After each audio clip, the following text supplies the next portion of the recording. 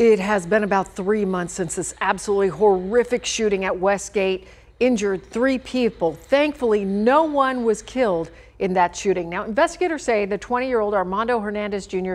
carried out the attack thinking that shooting people would get him respect. And new tonight, we are now hearing from one of the survivors. He told our 3TV's David Caltabiano what he would say to the suspected shooter. It started off as a shopping trip to Westgate for Alfredo Jaime and his girlfriend. It quickly turned into a life-or-death situation as a gunman fired round after round from an AR-15 rifle. I think there's a shooting at the loft at Westgate. Alfredo, his significant other, and a woman struck by bullets. I didn't feel like I was going to make it through. Like, I passed out like at least 3 or 4 times before the ambulance came and picked me up.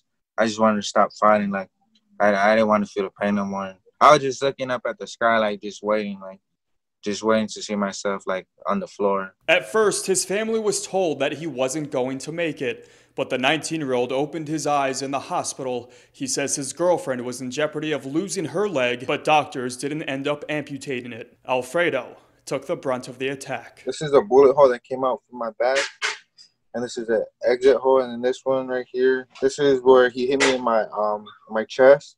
And that bullet just went in and it completely shattered my ribs. The suspected gunman, Armando Hernandez Jr., will see a trial on February 1st as he's facing more than 40 felony charges. Investigators say the 20-year-old carried out the attack to gain respect because he was bullied and couldn't get women. Authorities say he was targeting couples, wanted at least 10 victims, and only shot 3 because his gun malfunctioned. You really didn't gain respect. You really just gained a lot of hatred. Tonight, Alfredo tells me he's thankful that he and his girlfriend made it out alive. He has one last message to the man police say was behind the gun. You shot me, but I'm still standing to this day. In Phoenix, You and your gun couldn't even stop me. David Caltabiano for Arizona's Family.